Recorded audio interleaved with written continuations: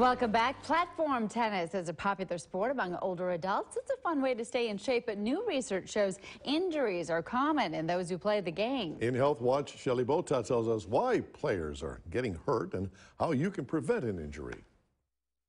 Thinking of trying platform tennis? What you should know about preventing an injury.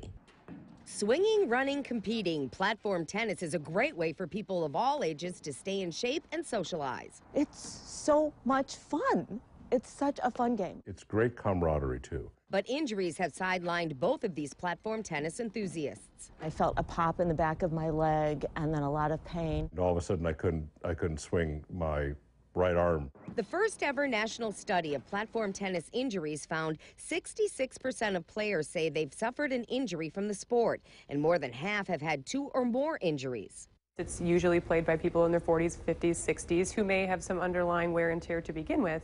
The most common, shin and calf, knee, elbow, ankle, and shoulder injuries, and most of them are caused by preventable problems such as not warming up. Performing a dynamic warm-up is very helpful.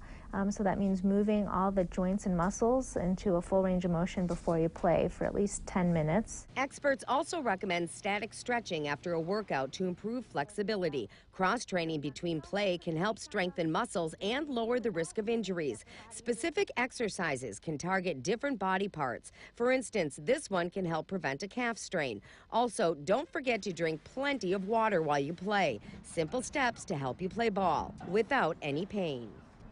Another reason experts believe platform tennis players are at an increased risk for injuries is that the game is played outdoors, usually during cold weather months. Muscles and tendons are typically more prone to injuries if they're cold. And that's your Health Watch. I'm Shelley Bota, Local 5 News.